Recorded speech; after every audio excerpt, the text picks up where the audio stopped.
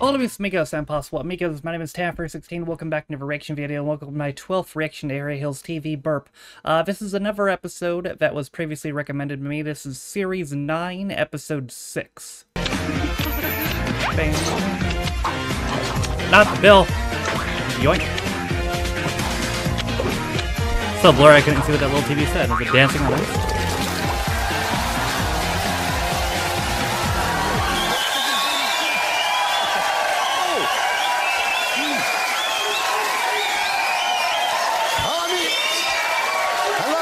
Welcome to TV Burp. Possible New England goalkeeper spotted on Lark Rise to Candleford.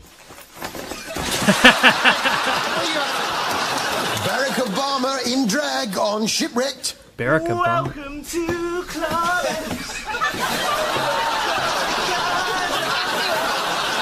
And George from Rainbow makes a speech in the House of Commons on Margaret. The Right Honourable Lady's speech is nothing but a defiantly assertion of... Did he try to say Barack Obama and butchered the hell of it? What did... Let me hear that again. Barack Obama in drag on Barack Shipwrecked. Obama? Welcome On Margaret. The Right Honourable Lady's I think that's what he's going for. is nothing but a defiantly assertion of birth and privilege. Oh, Jeffrey.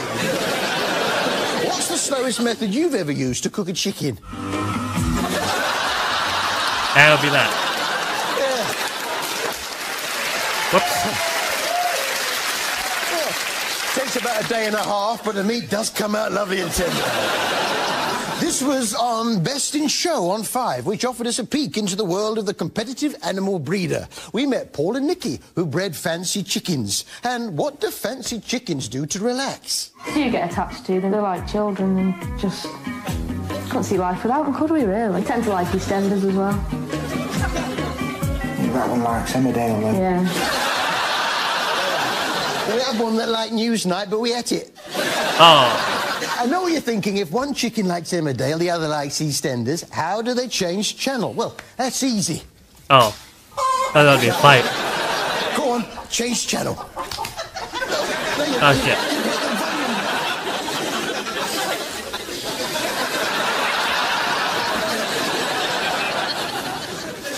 Look, change channel for me. That's the colour button. Oh, damn it. Oh, Not Harry Hill 1950. change channel. No, Oh. now you press menu. No one knows how to get out of that one. Which brings us to...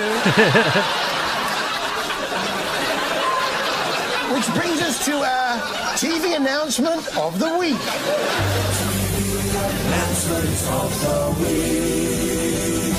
Will the owner of cat number 513 please attend to your cat?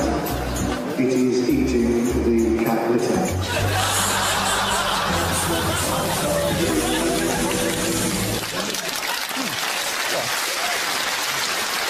This week on EastEnders, Callum didn't seem to realise the power of his own voice. Morning. Sorry, my fault. Morning. What? Put a sock in it, Callum. Sorry, my fault. There was a new character on the square this week. Now, sometimes they arrive in a black cab. Sometimes they walk into the Queen Vic. This one just pitched up on the pavement.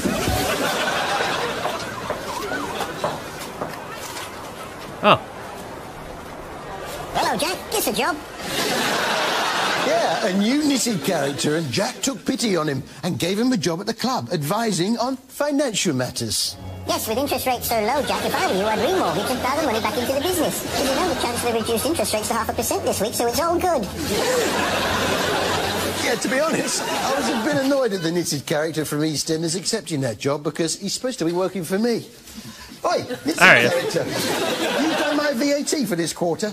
I'll do it as soon as I've done Jack's accounts. If I don't get it in on time, I'll get a fine. All right, keep your hair on, Baldy. Don't talk to me like that. I'm your employer.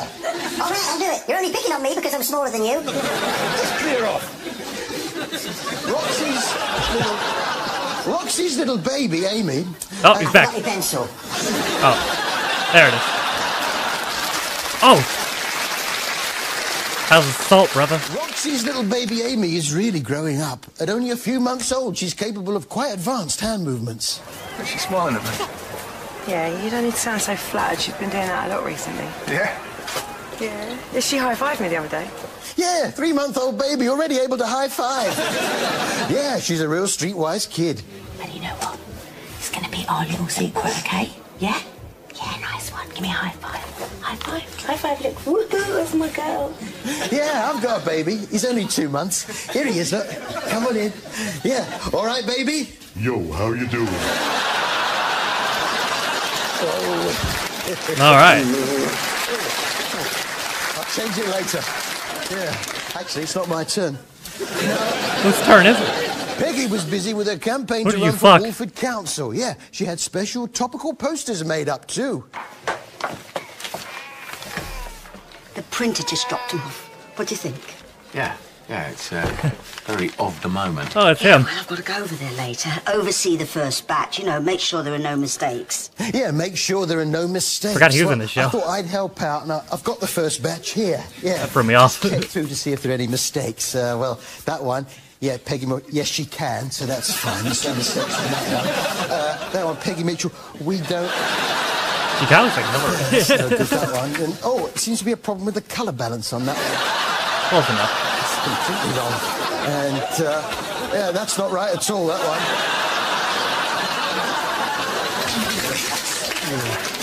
So... I was right to check those for mistakes.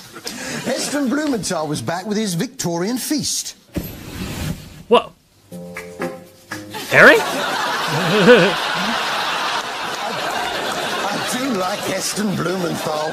I bet you do. There's something about him. Yeah.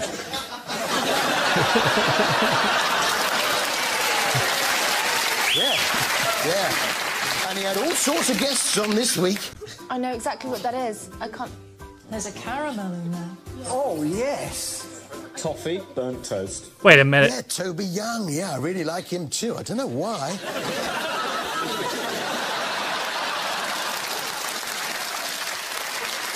So, Heston aimed to recreate the great Victorian feasts. Great. I love learning new recipes so I can then cook them for my friends. Talk us through it, Heston.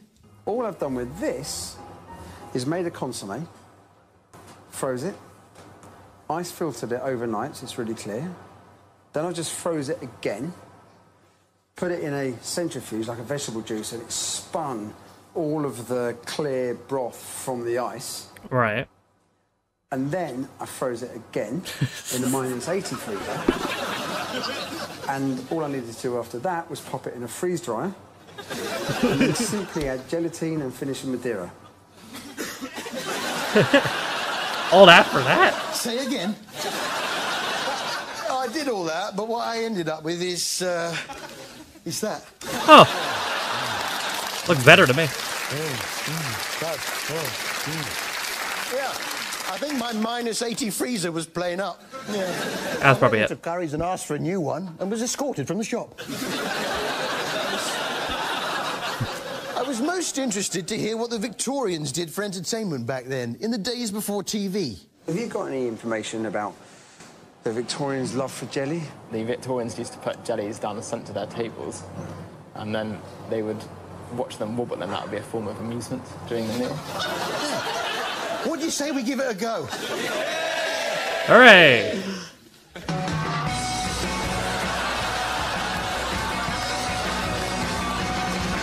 Hey, let's just play my bongos in the morning. Hey, let's just play my bongos in the morning. Yeah, I love to play my bongos. Yeah, I love to play my bongos. Yeah, I love to play my bongos in the morning. Yeah, most amusing. By the way, you're watching ITV1. Oh. Heston Thank you. was keen to recreate the magic shrinking potion drunk by Alice in Wonderland, which had a combination of most unusual flavours.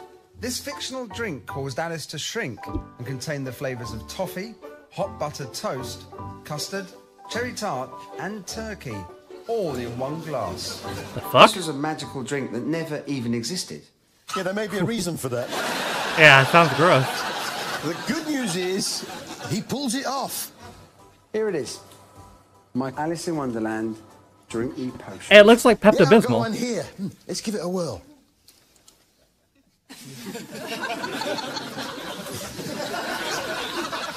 What's happening to me? No! Hey, Pepto-Bismol, yeah. I've shrunk to a fraction of my normal size. Wait a minute.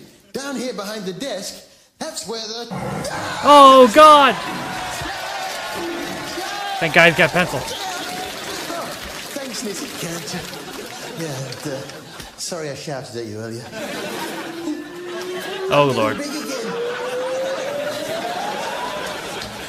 Used all the budget for that one. A shock. I must say I witnessed an amazing act of bravery on Britain's Best Dish this week.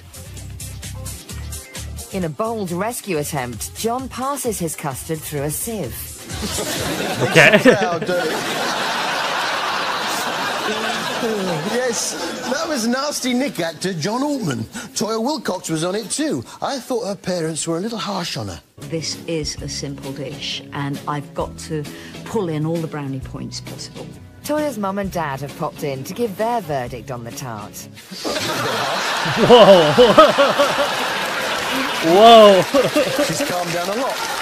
Now, on TV Burp, we go into the ad break by holding a fight, but a lot of shows use what is known as a teaser, which makes you stay tuned to find out what happens next. They often use one on Britain's Best Dish. Well, clearly there's all to play for. Can Cleo's sizzling fajitas outspice Annika's competition pie? Also coming up, it's an England-France grudge match. Trifle against tarte tatin. Join us after the break. Yeah, the English trifle versus the French tarte tatin teaser into the break. That's not something we would ever consider. And I'll tell you why. It's because I like tarte tatin and I like trifle, but which is better? There's only one way to find out. That guy's early. That guy in the audience is early.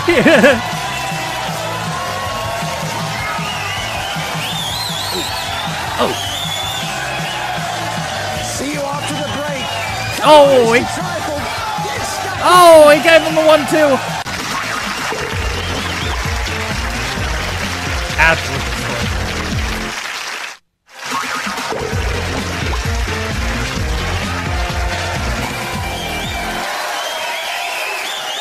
Welcome back to TV Burp. Robson Green gets to know the locals on extreme fishing. I'm here to catch the mystical sturgeon. You must be Randy. Wallace and Gromit face on Pop Goes the Band. Shelley's decided to polish up herself. And Christopher Dean tries to attract a mate on Dancing on Ice.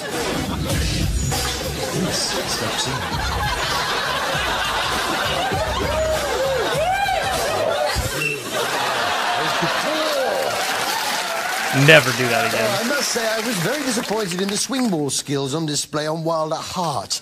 Maybe the rules haven't reached Africa yet. I don't know. I'm not sure about this. Well, come on, give it a bit of welly. Oh, that's it. The girl in the blue's given up, look. She's Yeah, he didn't do anything. No, love, you got to play it high. Come on, bruh. High. Get your back behind it. Fucking hit it. For pity's sake, it's pathetic. Go on. Give it a big hit. There you go. Oh, Jesus. Play it high. Go. Yeah. That's like a swing ball. You do it. Now, how does that Beatles song go? I couldn't dance with another. Whoa. Saw her standing there. Elsewhere on Emmerdale, Zach had a new kind of hairstyle. It's called the movable afro. It's the only thing I could do. Yeah, the movable afro.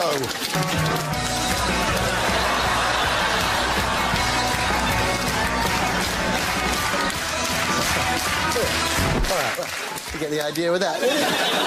Then it turned out that Zach not only operates his afro, he operates Sam using a sophisticated keyboard. So how about it?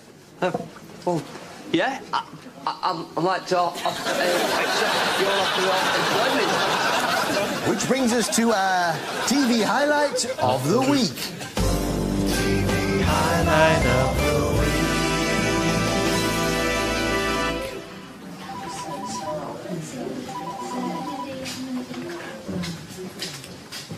What? Hey? What the hell? Now, 3 weeks ago, we outlined how Jeremy Paxman likes to travel everywhere by barge. At the dawn of the 19th century, Britain was on the move. Yes, but it turns out that a lot of the top BBC newsroom brass travel in a similar manner, as demonstrated by Andrew Marr in Darwin's Dangerous Idea on BBC Two this week. Charles Darwin's dangerous idea began to take root in 1831.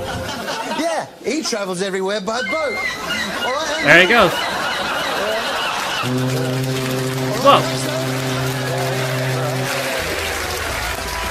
Oh, it's a man, man.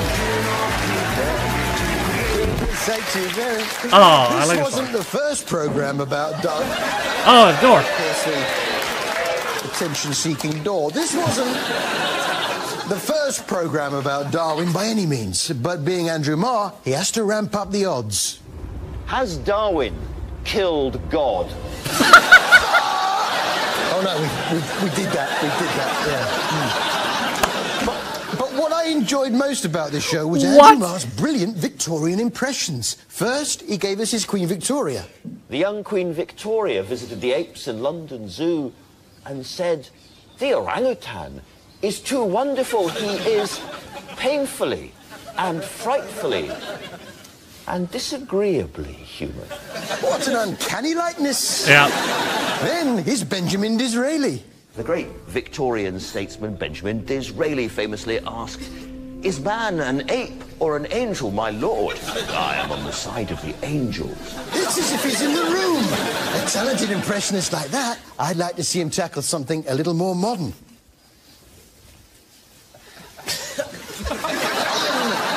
Andrew Marr, and here are my impressions. Catherine Tate. Am I bothered? Face bothered? Am I? Gordon Brown.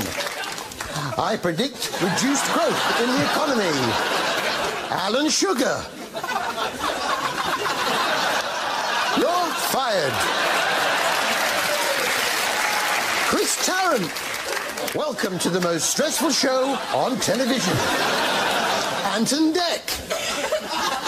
Why I? Why I? Heston Blumenthal. Hey. Toby Young. Hey. Derek Acor is back with a new format, quite different to the old one, where he used to go to places in a van at night looking for ghosts. Sam and I don't like the dark. Please, will you put the house lights up? Don't like the dark? We spent 3 whole series stumbling about in the dark. What are you trying to say?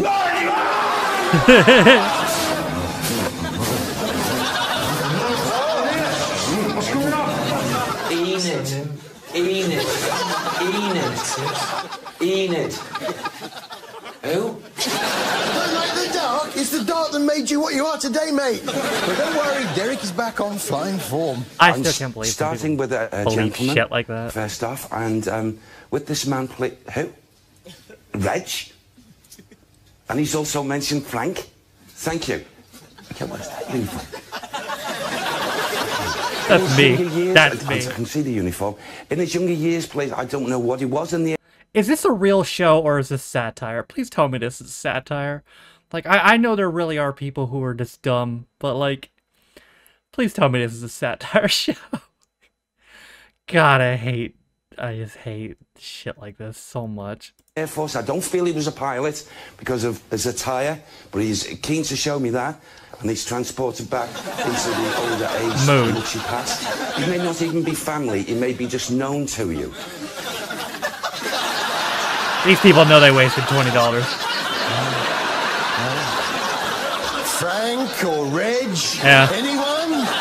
Okay. Yes, please, could you... microphone, please. What do you say? Good afternoon. My father, his name was Hugh, and he was in the Air Force. And he didn't fly, he was a civil engineer. That'll do.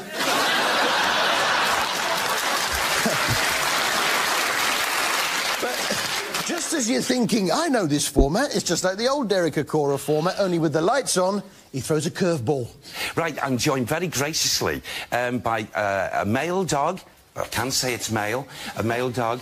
Dog ghost! Yeah, the ghost of a dog. So, what message does this dog bring from the spirit world? Woof, woof, woof, woof. Yeah, thanks for that. But for some of the audience, meeting up with their dead pets again was not quite what they'd expected when they'd agreed to attend the show. It just shook me up a bit, really. It's not the sort of thing I thought would come through. I was expecting my dad or someone to come through, not my cat.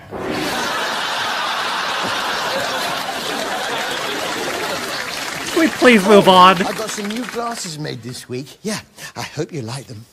I had them made because I saw a lady on Casualty wearing them.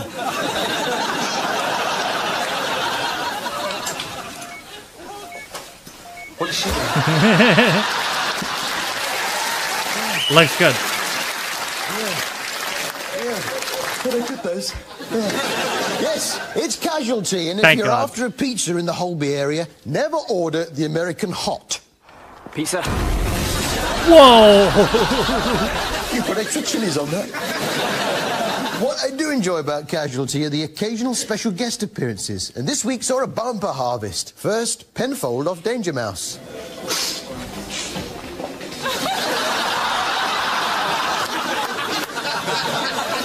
Yeah, then Eric Clapton on a drip. Well, there must be someone else. If it was, do you think I could? Well, let's hope he's feeling better because he's here to sing us out with the theme from Casualty. It's Eric Clapton! Close enough.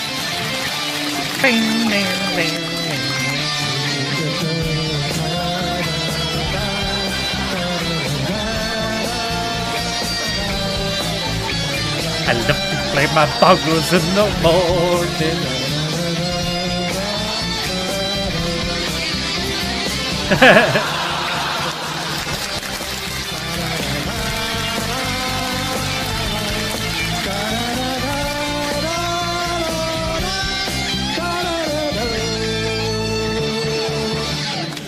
Yeah! Thanks, Eric.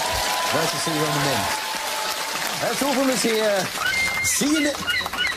Hey, man. See you next week.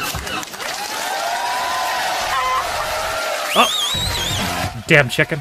Oh, God, that fucking ghost show wasn't... Oh, God. It wasn't satire, was it? Oh, I hate people like that so much. There are few things that make me more angry than that type of shit. Like, ghost shows are one thing. I don't understand how anybody could possibly believe that shit because it's so fucking dumb. But that's one thing. The psychic shit, though, that shit is harmful. That is literally a scam. They literally they siphon money out of dumb people by doing that shit. And it's just, it causes me physical pain. I mean, I don't like ghost shows. I despise psychics. I despise them. Like, it's just the worst.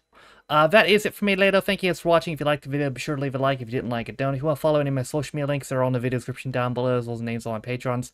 If you didn't know, you can be Patreon me for as little as $1 or £1, and you'd access direction videos, as well as new comments up to a day early, sometimes more. For all being said, my name is Tafford. This has been my 12th reaction to Harry Hill's TV Burp, and I'll see you guys next time. Bye.